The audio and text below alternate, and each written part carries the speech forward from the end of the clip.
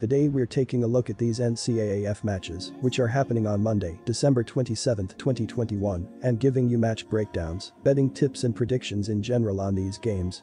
Welcome back to High Stakes, let's get straight into it. Also, don't forget to subscribe to get notified as soon as we release these sport prediction videos, and if you would like more betting tips and predictions, then check out our Patreon in the link down below.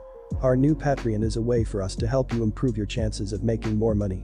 5 plans are available for each and every one of you. You can get 30 extra betting picks all the way up to 500 extra betting picks per month. Stop wasting hours of your time searching for bad betting advice that ends up costing you a lot of money. Join the High Stakes Patreon now and get the best betting picks and advice.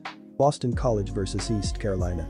The East Carolina Pirates have been playing well this season as they are 7-5 so far. They are being led by junior quarterback Holton Ahlers so far, and that is going to help them progress throughout the regular season. They are coming off a 35-13 home loss to the Cincinnati Bearcats. The biggest problem that popped up was the fact they allowed the Bearcats to pass for 10.8 yards per passing attempt throughout the game.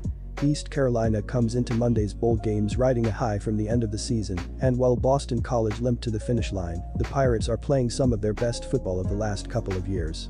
The matchups work out great for the Pirates as well. Plagued by a struggling defense, they get to see one of the worst defenses they'll see all season. The Eagles have been mired with inconsistency and will need to find a way to break out of the offensive slump that has seen them lose 5 of their last 7 games. In addition, East Carolina has an offense that will be up to the challenge, and they come in far healthier than the Eagles. According to Covers.com, Boston College is 0-4 Austrian shillings in their last 4 bowl games as a favorite. The Boston College Eagles have been average this season as they are 6-6 so far. They are being led by junior quarterback Phil Jurkovec so far, and that is going to help them progress throughout the regular season. They are coming off a 41-10 home loss against the Wake Forest Demon Deacons. The biggest problem that popped up was the fact they allowed the Demon Deacons to hold the football for 36-13 throughout the game. Our first betting advice is to pick East Carolina +3. Boston College's offense has struggled to juggle injuries all season long, especially at the quarterback position, which certainly hasn't helped.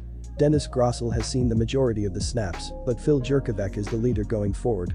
Both could see snaps on Monday, but considering they've combined for only 13 touchdowns and 11 interceptions, it's hard to imagine the Eagles getting a lot of production at that position. The Eagles rank 103rd nationally in total offense, while ranking 103rd in scoring offense.